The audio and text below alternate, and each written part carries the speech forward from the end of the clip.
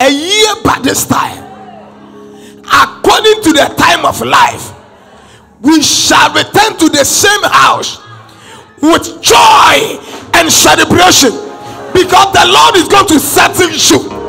We are in the season of Ephesus, where miracle can take place anytime and anywhere. It takes miracle thoughts to command and maintain the flow of signs and wonders.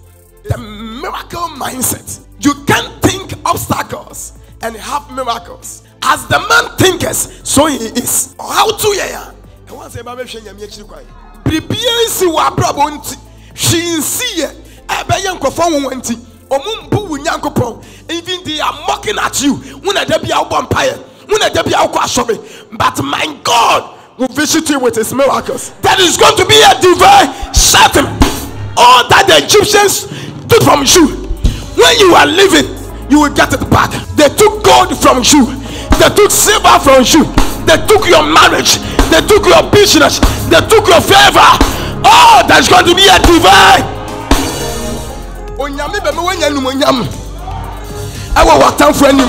I say, may God give you favor. God will give you favor. God will settle you.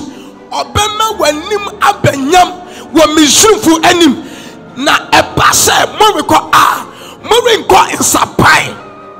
You will not go empty-handed. That is going to be a divine settlement. Somebody shout divine settlement.